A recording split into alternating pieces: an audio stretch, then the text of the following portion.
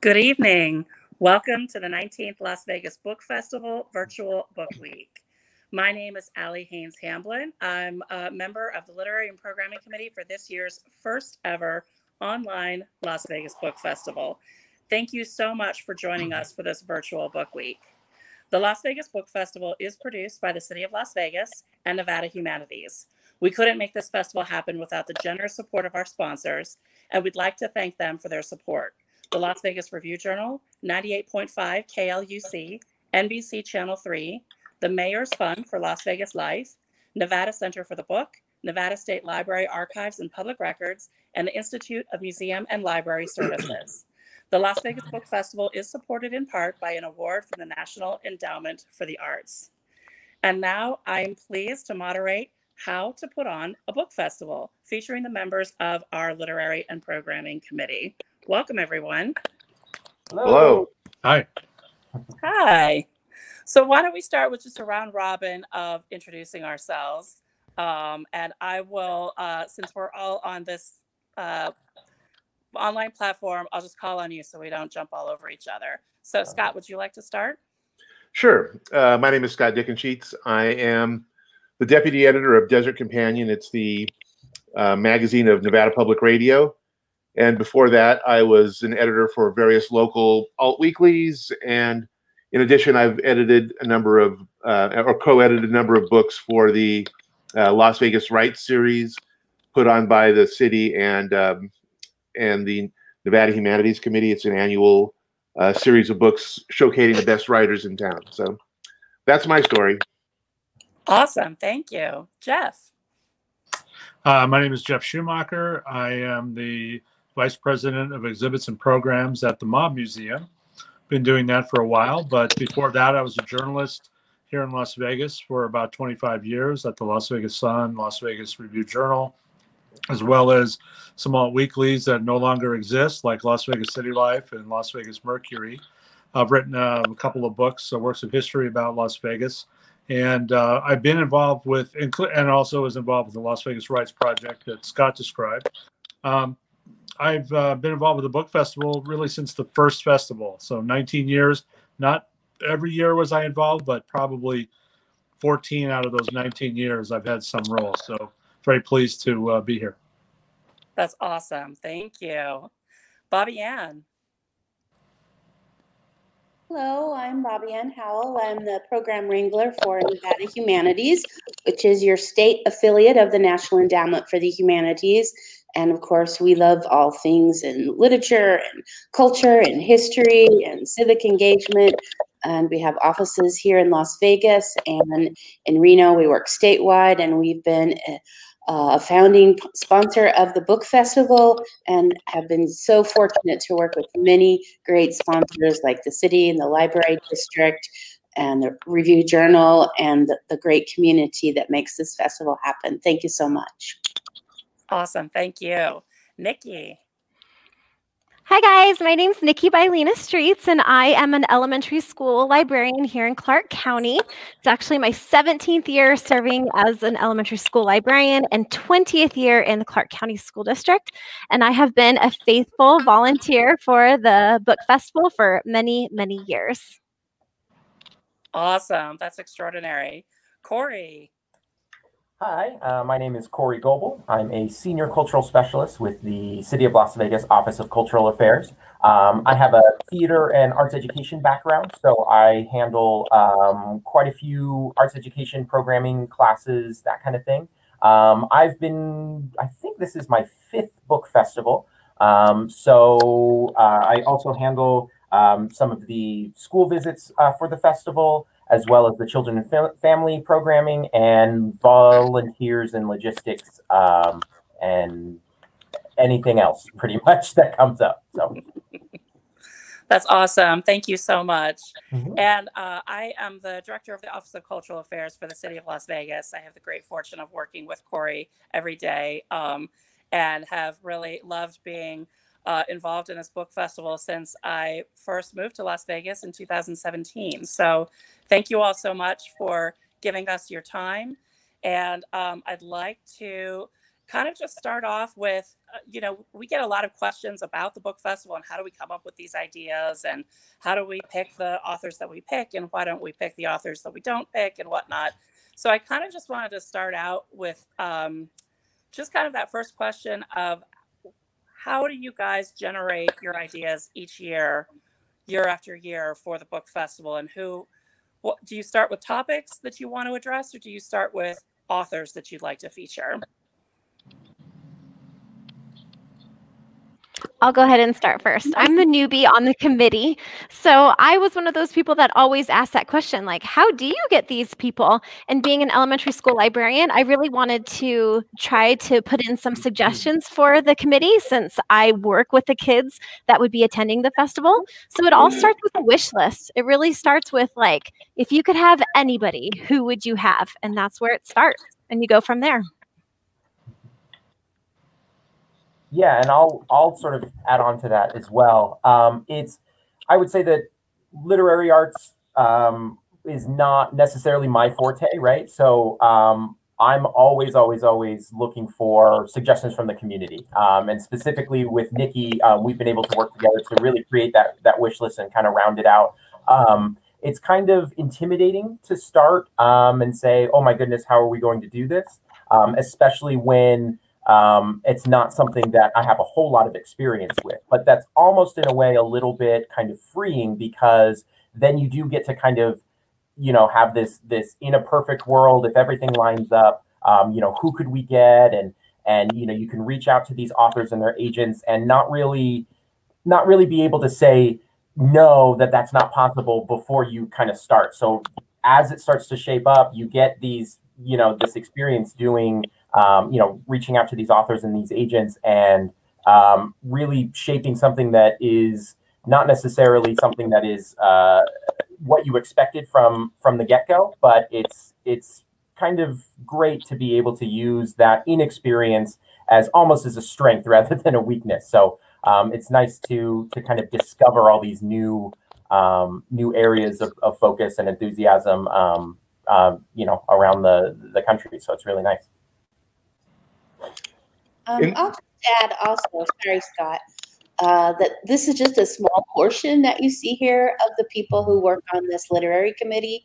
And over the years, we have had input from many people who work at UNLV, the journalism and English, and history, culture, all different departments, UNR, CSN, the Writer's Block Bookstore. So we do have a wide reach of just looking who's out there. Particularly Nevada Humanities likes to make sure that Nevada authors across our state are part of the book festival, so we can showcase the great talent that we have in Nevada, as well as working with the committee to bring in authors from around the nation that may have interesting and compelling works, topics that are out there. It's really all year long I'm compiling lists, or I might see someone present their book, or look at the listing of the favorite books of Latino poetry, and then I'll pull all that up and make sure I have that list of authors, just because I want to try to get as broad a reach as possible when it's time for us to pull the book festival together. So that's just a little bit of the process from me. Thanks.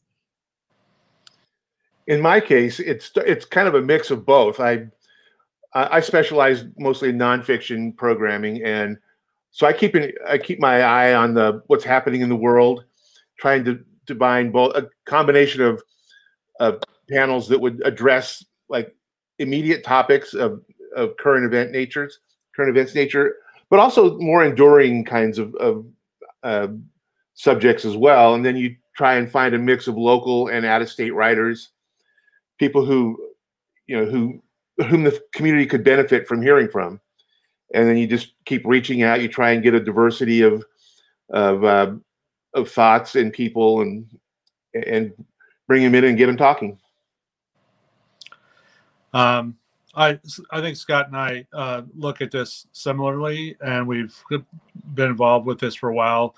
And so there's kind of two related things, right? There's themes like what are the important topics in literature right now? what are the important topics in the world right now, and is it realistic that we could put together a panel, for example, of authors who could come to our festival and who could interact, effectively to elicit interesting dialogue.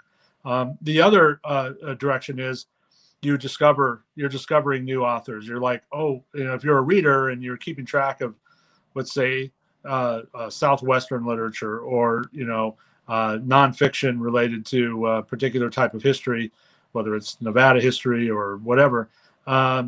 You want certain authors to be presented because you feel like you want there to be greater exposure for that individual, and so you look for ways to bring that person in. And it's not easy because, and we'll get into this, but I mean, not all the schedules all work together. Sometimes you really want somebody and they can't come or they won't come, or you can't afford to bring them. And, so you have to work around that. But for me, I prefer starting with themes and then trying to find the right people to fit those themes. I also forgot to mention, and now Allie will probably talk about it, that the book festival has components that are for children, for young adults, for all different types of genres that we try to look for, to have it really, we really want to build curiosity and engagement in reading in every way that we can. So it's also a big part of the topic as we start looking at what's possible and what we want to have. Nice. Well, yeah, I'm glad that you brought that up, Bobby Ann, because I was thinking too that I think one of the things that I like to try to pay a lot of attention to is what are the connections to the literary and the literature world that we have in other aspects of our arts community or in just the culture of our community in general.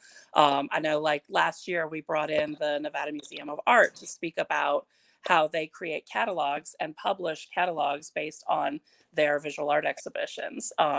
So I really like bringing up things that are that people wouldn't automatically assume are connected to the written word. But then when you think about it, it's like, well, yeah, songwriting is part of the written word, and poetry, as we, thanks to Bobby Ann, we always have a huge presence of poetry and poets in the book festival. And I think and please correct me if I'm wrong for those of you who have been around a lot longer than I have, but I believe that the Vegas Valley Comic Book Festival was born from the Las Vegas Book Festival and eventually peeled off to be its own separate event, which is, to me, that's really exciting. And that's the sign of a really fantastic festival when it bursts new festivals from it. That is true. That is how it happened. That's awesome. That's awesome.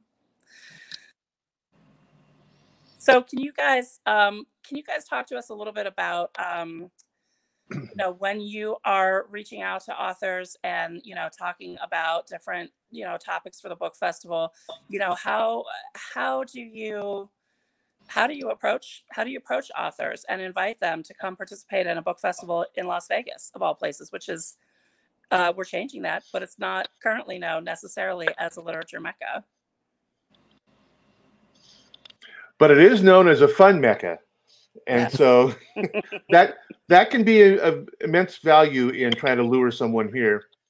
But mostly I just reach out with a certain, modesty and say, look, we have a book festival. We think you'd be an important part of it. We think your work speaks to some theme or some moment that we're trying to explicate. So, and most writers are, they've been through this before, and they know how to handle it. They're receptive. They might tell you, here's my price. Can you meet it? And we can or we can't. But really, it's just like dealing with almost anyone else you have to deal with, except the subject is books, which I love and they love, and so you have that sort of mutual common ground to begin with, and I think that really helps. I would add to that I think one of the most successful ways to approach a writer like that is if you know their work, right? I mean, it's not some random person contacting them. It's somebody who's read their book or is familiar with their who they are and what they're trying to say, I've always strived to you know, I don't want to invite somebody just because I saw their name on a list. I want to understand who they are and how they would fit into our festival. And I think a writer in particular is going to be pretty perceptive if he or she receives an email and it looks like a publicity thing, or it looks like a genuine, you know, invitation, you know. I think we're also very lucky because a lot of the people we work with on this committee and then people who can't be on the committee who help us provide introductions to address just what Jeff was talking about. They may know someone and can help us just have that conversation with them. I know a few years back, Claire Vay Watkins was coming up and she had said yes, and then she won a big prize. And we said, please go do that. Take your big prize and just remember us when after you're famous to come back to us, which she did, right? Because we'd already kind of had a conversation and she's been a part of our festival numerous times and a big part of our community. So those are really great for those conversations to happen when, especially for us at Nevada Humanities, when Nevada authors have works coming out, we definitely want to know about it and learn about it and try to find ways to get that word out across our state through all our literary programs. And sometimes we get to do interesting things. The Pulitzer Prize company did their centennial of things, so we got extra money to specifically reach out to Pulitzer Prize authors, and we were able to at that time to do a panel with the Las Vegas Sun. And so all those authors and writers who had connections to Nevada but had left our state were able to come back, talk about the important work that they did at the Las Vegas Sun and its ramifications and the laws that were created for construction safety here in Las Vegas. And, you know, you get those really honored times to bring people together and meet people talking about important topics that are to our community. So that's just another element. So that brings up a really great segue to the next question that I wanted to pose to the group. And Bobby Ann, that was, you know, how important is it to you guys as you're strategizing and brainstorming and planning that we feature local Las Vegas authors versus casting a wide net for authors nationwide or even internationally? Well, sorry, go ahead, Scott. Well, that was me, but if it's okay, over the last few years, that has been my primary focus is local topics, local authors. And we have a lot of them, you know, and it's really cool when you can, you almost discover somebody you didn't know was out there and bring them into the book festival. And in a sense, then it brings them into the local literary community. And, you know, we have 2.3 million people in our metropolitan area. And there's a lot more writers than we know about just because they're not part of the in crowd down on Main Street or whatever. You know, they're out there. And if we learn about their books and we can expose them at the festival, I think that's what it's really all about. My focus is on the viewer or the attendee. And so if I think I like to work local writers into the mix because I know a lot of them and I want their work to be seen, but I also want to deliver the most that I can for the person who's going to come and plot themselves in front of this panel. And so depending on the theme or the topic or whatever, that often means bringing in somebody from elsewhere, which I think is good. I think it's good to introduce those people to our people and introduce our city to them. And I think that's mutually beneficial. And I think it helps the bloodstream overall, to have these visiting writers get an appreciation for what this town really is, as opposed to what they've read about. What I love about having local authors is that being the elementary school librarian, I often get to host many of these authors at my schools and bring them to the kids that they're writing for. And it's so fun when you get to make that connection that this author actually lives just right down the street from where our school is. Last year, we were really fortunate to host Daria Peoples Riley, and she's local and doing amazing, great things. And being a woman of color, too, it's so important for these kids to see these talented authors and illustrators represented. A few years ago, I hosted Lindsay Levitt, that grew up in Las Vegas. She's not currently local, but what a treat that she and I had the same fifth grade teachers, because I'm born and raised in Vegas. And that was fun for the kids to hear that a famous author that's successful actually has ties to their own town. So it's great to have visiting authors from other places that are far, because you can make it a big deal, like they came all the way from such and such. But it's also lovely to host people that are here and living in our own community. And we really strive for that mix.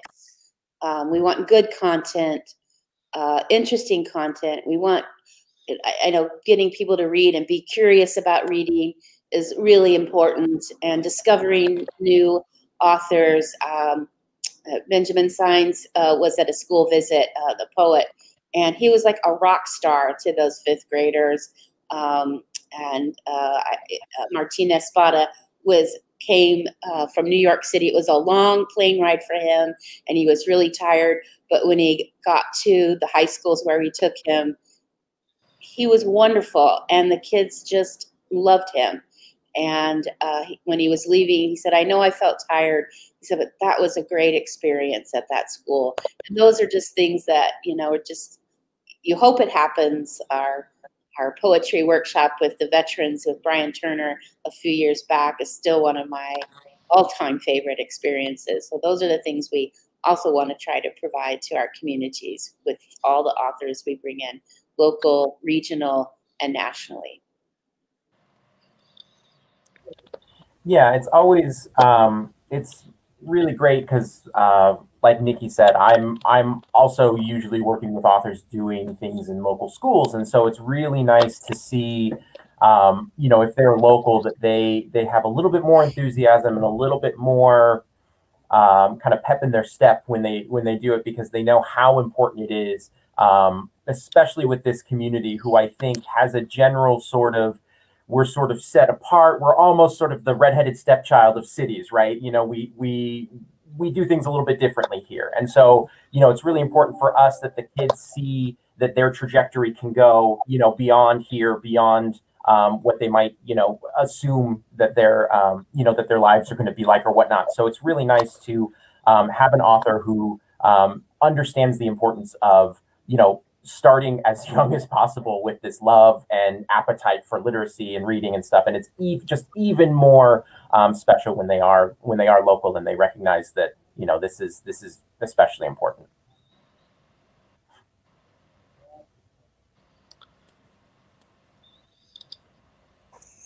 I guess I would add one more thing about this.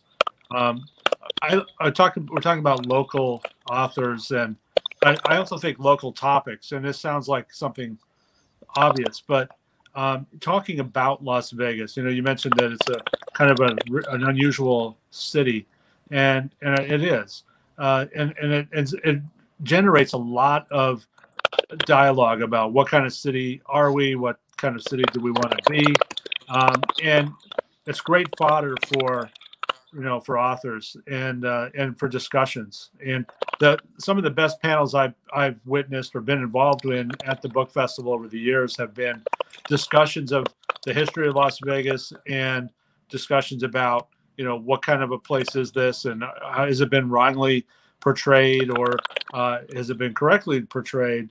How can we make it better? What do people misunderstand about the city, and so forth? And authors and writers, especially not fiction and nonfiction, have really shown some great ability to understand the city in a deeper way. And so hearing from them is always good. And that's a big part of the Las Vegas Rights Project that Jeff and Scott edited and curated for 10 years, that this year was curated and edited by Jared King. They all are authors writing loosely around a theme that connects to Las Vegas, and just so many variations. And you can look at all the past authors on that at the Las Vegas Rights webpage at Nevada Humanities. It's pretty awesome.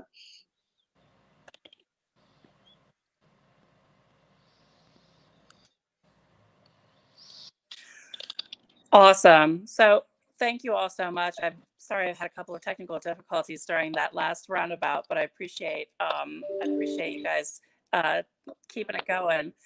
So, one of the things, obviously, that's the most different about this year's festival is that this is the first time that the book festival has gone totally online and everything will be virtual.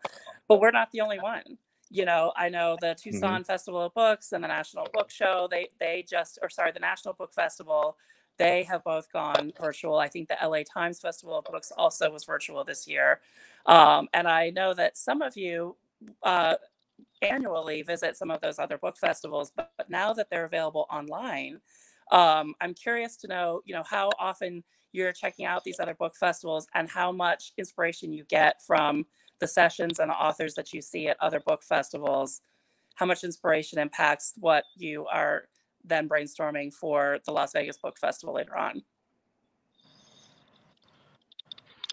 I'm a frequent attendee at these online virtual book festivals because I've gone traditionally to the Tucson Festival of Books and the LA one. I've always wanted to go to the National Book Festival, but it's always right around when school starts, and that being a school librarian, it makes it a little bit impossible to attend.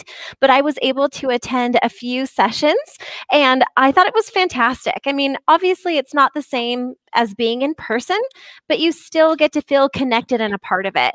And so one of my favorite sessions that I've attended virtually was through the Tucson Festival of Books, and I got to meet Kevin Kwan, the author of the Crazy Rich Asians series, and he was delightful. He was funny, and I felt like I was there in the room talking to him. So it gives me great hope that if we are entering this new virtual world, we can make great things happen. Earlier this year, I was able to host author and illustrator, actually Caldecott honor illustrator Tony DiTerlizzi through The Unlikely Story, which is owned by Jeff Kinney, the author of Diary of a Wimpy Kid, and it was fantastic. We had like 384 kids attend the virtual session, and then they were able to purchase books signed by the author. And I thought it was a really beautiful thing. I was skeptical at first because I didn't know how it would go over, but I've never seen kids so excited virtually. You know what I mean? Like I was getting emails and Google Meet Hangouts. That was so fun, Mrs. Streets. So just making that passion and enthusiasm for literature still happen, even though we can't physically bring these people to them, I think that's wonderful.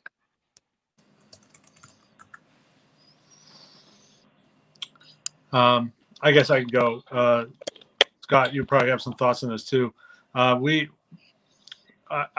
attended the Los Angeles Times Festival of Books, I think, 13 straight years. And, it's a great experience in person. I'm going to check out some of that this year virtually, and I'll be very curious to see how it translates. I will say, though, that, I think there's a lot of virtual conversations with authors right now, and they all are doing a great job, the ones I've seen, with connecting, with people. I think it can work. What you don't get is the ability to, say hi to the author after the panel and get your book inscribed as opposed to just signed. But other than that, I think there's a lot of upside to it. Well, I appreciate your confidence that I would have a thought on this, Jeff.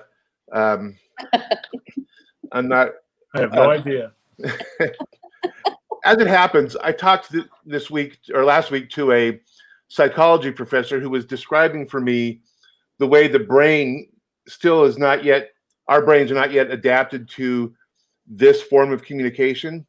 And so the brains has a hard time like predicting the unpredictable lag times that come with Wi-Fi connections and so on, as opposed to the instantaneous understanding of person to person. And so that contributes to what he calls Zoom fatigue. And I experience some of that when I'm watching a lot of online literary discussions.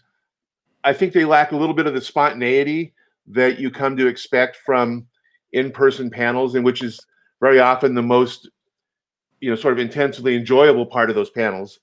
At the same time, this is where we are, and I think we can make it work. It's just, all of us getting used to this new thing being as prevalent as it is. Scott, are you able to remember to tell the story of Christopher Hitchens? We went to the Los Angeles Times Festival of Books some years ago. Christopher Hitchens has passed away now, but very, very snarky, quick-witted British author, well, American in the end. But what you're going to miss with something like this, like a call like this, is the type of interplay that he had with some audience members back at the book festival. You remember how that went? Yeah, one of them stood up to the microphone and said, "When are you going to tell the truth about 9/11?" And I don't remember exactly what he said, but he put the guy in his place in about 10 seconds. And it was a brilliant bit of repartee that, and it's sort of a memorable moment that you just, you sacrifice that in this format, but, that's just that's where we are. It's kind of part of that unpredictability that you referenced. When you're in person, things happen, right? And then you just kind of and little side dialogues that you can witness that you don't get with this format. Yeah, when you're face to face, you definitely miss some of that charm, like those moments that you talked about, being at the LA Book Festival. I did say after my first virtual author assembly, I was like, that was the quietest assembly I have ever been to, because all the kids were on mute, right? They couldn't interact necessarily. We had some questions that we had taken from students previous to the author assembly, but they weren't able to ask them on the format that we were using. So it lacks that little bit of charm. But like I said, I'm hopeful because I have to be. Elementary school, we're all about growth mindset. Like, we're going to make this happen. We're going to make it work. And however unusual it is for me, I keep in mind that, Generation Selfie is probably, coming up behind me is more adaptable to this format than an old goat like me. Well, and we have been able to bring in a wide audience just because they didn't have to actually physically travel. They can come in from wherever they're at. We've been doing a lot of online programming at Nevada Humanities. So our salon series and our poetry series we've had people from across the country be able to join in. So there's that added component that we didn't have in person. So I think we're all trying to look at all the pluses and minuses and learn about the whole thing and still stay engaged. I know for myself, when I log into another, I was listening to the BMI poet last night, and I set my alarm, turned everything off, and tried to give it the attention that I would if I had gone there in person to sit down. And that's my challenge with this format, is that I want that attention. I want to try to give the speaker that same attention and not think of it as the screen that has been as part of our lives, right? The TV screen, where we do all kinds of things while the TV's on and can stop it or change channels, but to think of it as those people that I want to hear. And so that's my challenge. Yeah, I think turning obstacles into opportunities, right, is kind of what we are all becoming very well versed in, not just with this festival, but just our everyday life, right? But I do think that, especially with the author visits in schools, there's a lot of logistics that goes into that, right? And there's oftentimes multiple additional hotel days and other, expenses that get added onto an author visit. So we are very excited that, they're going to get a different virtual author visit in the schools, right? But it's going to be, I wonder if the difference between standing on an auditorium stage addressing 300 kids versus addressing that similar amount of kids from the comfort of your living room or your writing room or something like that as an author, it's different. And in some ways, I think you get a little bit more of an insight into the author and their process and things like that. So, trying to figure out where the opportunity lies in, as Bobby Ann had mentioned, getting somebody who can participate who wouldn't be able to otherwise for travel reasons or whatnot. I think we've learned a lot in terms of identifying those opportunities, and it's challenging, but I think especially now as some of these visits are starting to happen and things like that, we're starting to see that, maybe it's not as big of a drawback as we initially thought. So that's always nice to to be able to turn, like I said, those obstacles into opportunities. And I think all of us who do programming, elements that we've learned in this as part of this crisis are things that are going to stay with us. And I hope that we still have online programming your festival, and that I'll always be making our exhibits online as well as in person. So I think we've learned a lot that we'll continue to use. For me, the biggest challenge, oddly enough, is scheduling. In the old format, if a writer accepted, then his availability was assured. In this format, 3 writers say, yeah, I'll participate, and then trying to get them all to land on the same hour and a half is like trying to corral my dogs all in the same place at one time. And that's proving more challenging than I anticipated it would be. Yeah, seems simple enough, right? But yeah, I think everybody's trying to integrate 1 hour into their week, as opposed to taking off 2 days and coming to Vegas. Mm-hmm. Mm-hmm. And what we've noticed at the museum, and even with other things, is time zone. People inability to understand time zones. I would recommend anybody who schedules to make doubly sure people understand what time zone they're in and how many there are in the continent. Kind of important. Yep. Very good point. Yes, that's an excellent point.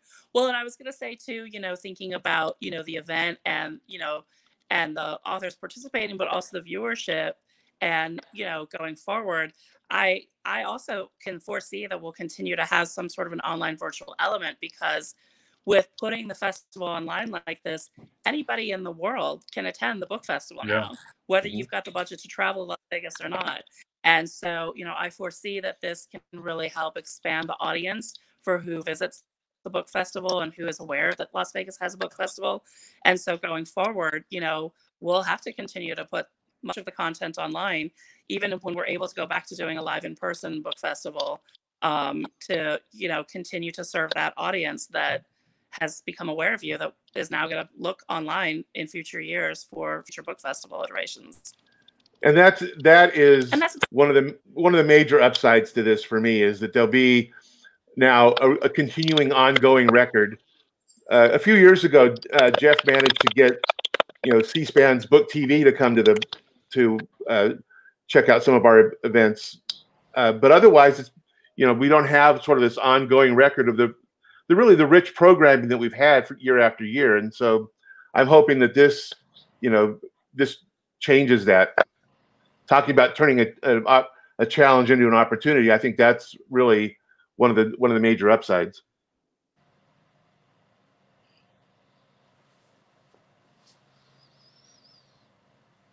So for I think all of us, I think I probably have the shortest history with this book festival of the group.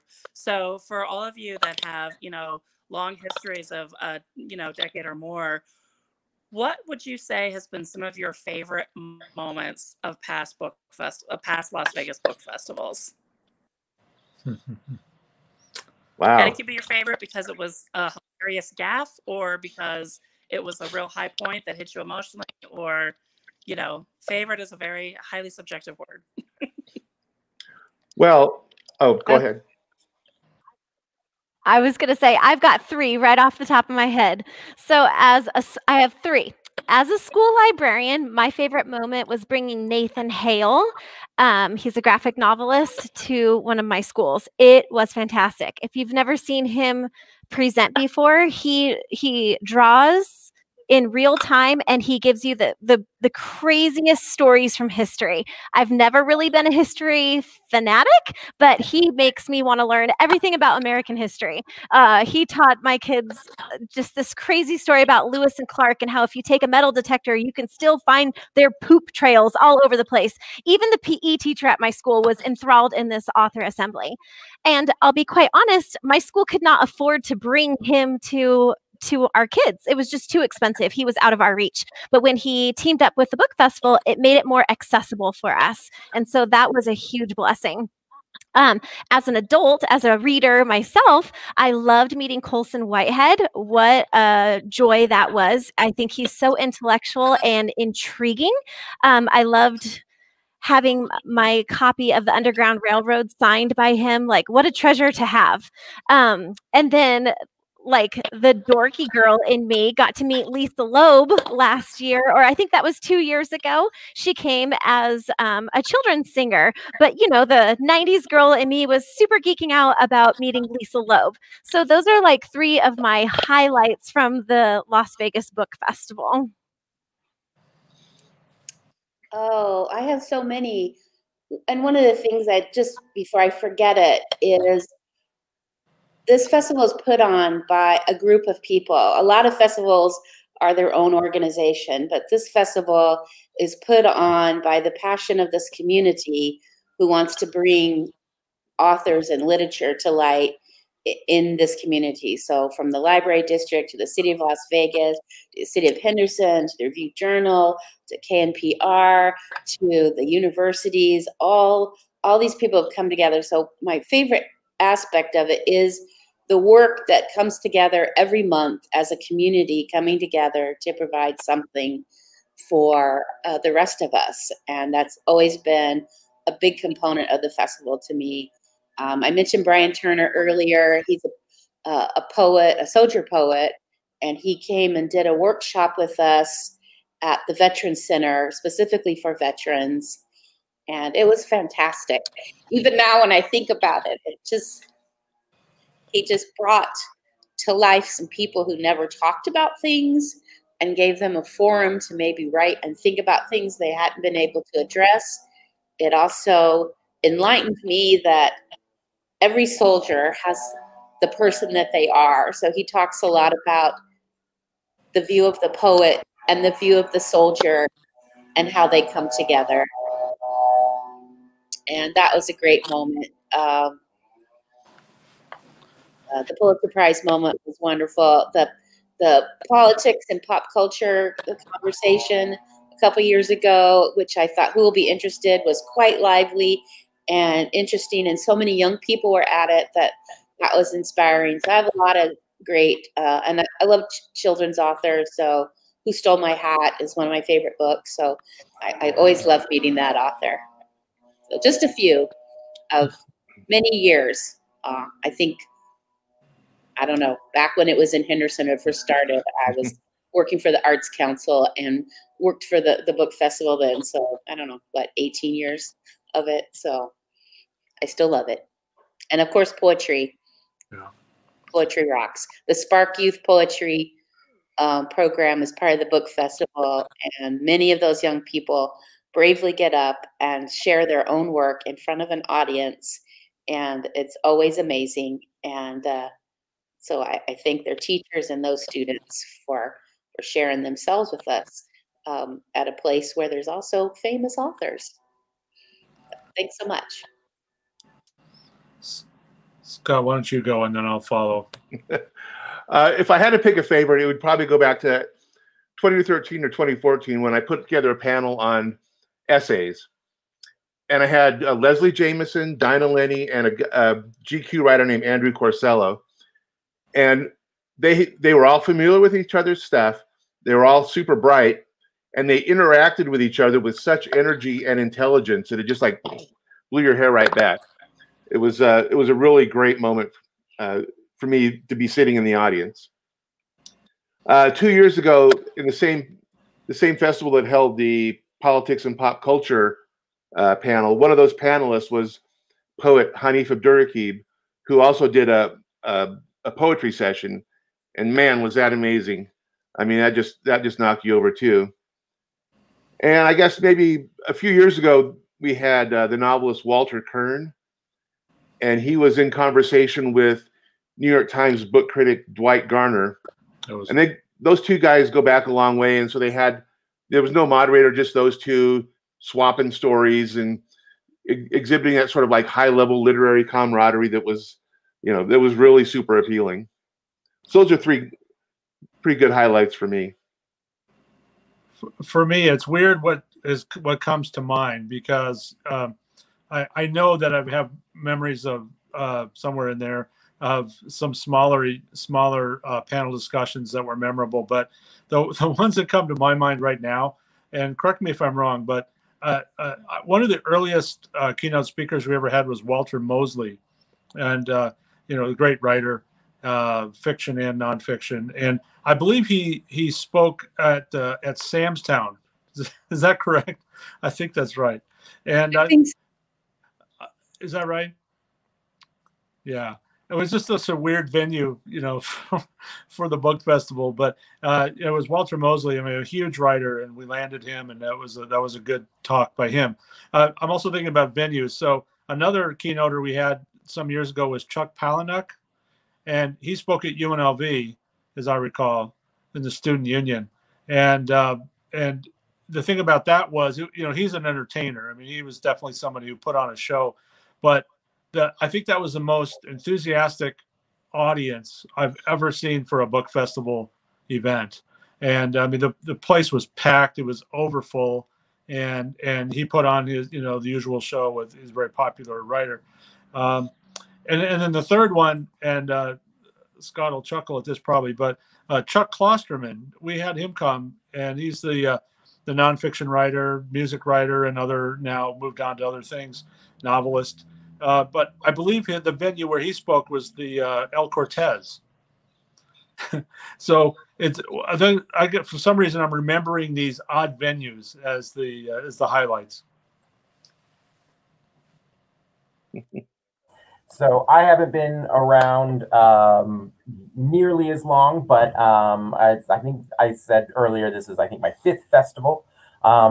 And it's really different every time, not only like the physical layout, but, the focuses, the themes, it's all pretty different. And I think we carry over the things that we know worked really well, but I think more so than other festivals and other events that we do every year, I think this one we sort of start relatively fresh every time, and we sort of build up from there. So it's always great to me to see how different this festival is from the year before, right? And, starting to see and get relationships with people who come every year who are just so excited to see, people that they are familiar with, people who they aren't familiar with.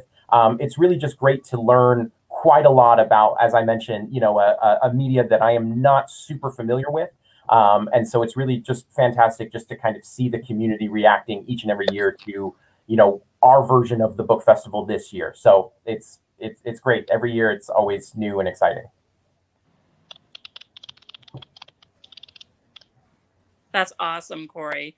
I would say, for me as the total newcomer to this group, this is, I think, my 3rd book festival, 3rd or 4th. I'm starting to lose count already. But really, I love watching the audience. And that's, probably because of my, experience in the performing arts.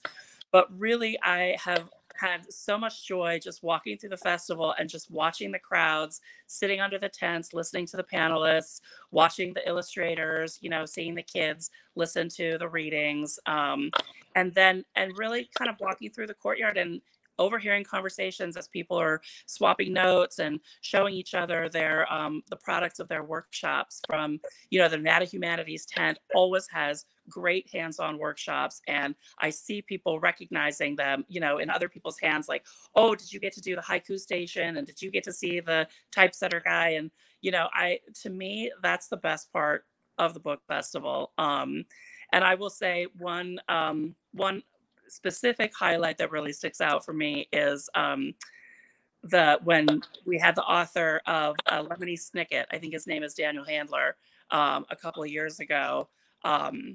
That was just really fun and special for me because I had a close friend who lives in San Francisco who goes to the same temple as him and has known him his whole life. And so she gave me a lot of background about what he was like as a kid growing up. And so it's just kind of fun to have that connection between what we're doing here in Las Vegas and some of the personal background in San Francisco. That's a cool story, Allie, and I'm jealous. Well, I always feel lucky that I got to meet so many people. I got to talk to Luis Urea for like a half an hour before his talk, which is always special, you know, and especially immigration and all of that. All of his words are right with and his stories. And when people want to know about that experience, I think, well, you might want to read The Devil's Highway if you want to know what it's really like. But be ready, because it's the truth. It's hard. And so those are those things that you would never have expected, but just a gift from it. And I am going to miss desperately our journal workshop, which was going to be that I Love You postcards this year. So I'll try to figure out a virtual way to do that. But it's always great. Yeah. Well, and I will also say that I really have very much enjoyed, you know, our meetings with this committee, going through the planning process and hearing your ideas and brainstorming with the group and talking about different authors and different topics. You know, I think one of the things that I really love is when we all, you know, talk about a particular topic that we'd love to feature, and then, you know, put our heads together to try to brainstorm, you know, how can we pull together an amazing panel.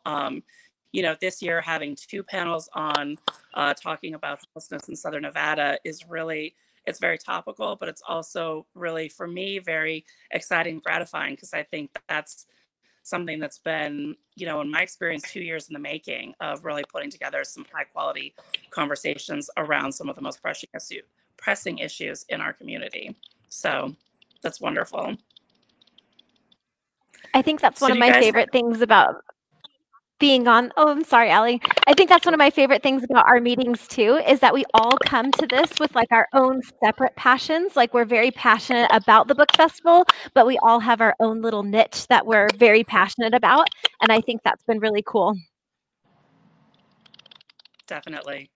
Well, and in that vein, I really would, you know, want to thank Bobby Ann for mentioning that there are other members of this committee that were not able to join us today, specifically Erica Vital-Lazar from the College of Southern Nevada, and Todd Witcher from UNLV, and Demetria Giles from the Ninth Bridger School, and, you know, and others that have contributed in a less formal way, but no less important way. It's really a wonderful committee, and I'm so grateful to all of you for everything that you've done to help us once again pull off a really fantastic book festival. Does anybody have any final thoughts they want to share? Just tell all your friends and visit it, read, and visit your local bookstore. Yes. Absolutely. The gentlemen from the Writer's Block have been longtime supporters of the book festival. So, you know, specifically, we'd love to see folks support independent bookstores. And Poetry Rock. This will air on, yeah. Sorry, yes, Bobby. it's time to get books for Christmas, right? I think also in this pandemic, you can see how important reading, stories, connecting with people through that medium and about those things has also been especially important. So we're hoping that the community at large notes that and keeps enjoying it. Good work. Definitely. Yep. And I know it's like a Sophie's choice to say, which session are you most looking forward to this year? So I won't put anybody on the spot and make you pull out a single session this year, because they're all fantastic. But this particular session will be airing on Monday night. So as we're broadcasting, it'll be Monday night. And I hope everybody will look forward to the rest of the week of really amazing, awesome programming. Absolutely. Yeah. Enjoy. And people will be able to visit the different sessions. You know, like in a real festival, you have to choose. Go to. So I believe in this one that it'll be online for a while. Those recorded ones, you can go to them all. Yeah. That's right. That's right.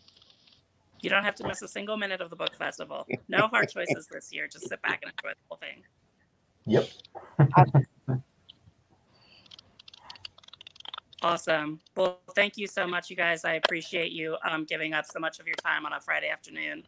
And we will look forward to seeing you again on Monday the 19th. All righty. Thank you. Thank you. Bye. Thank you all. Thank you. Bye.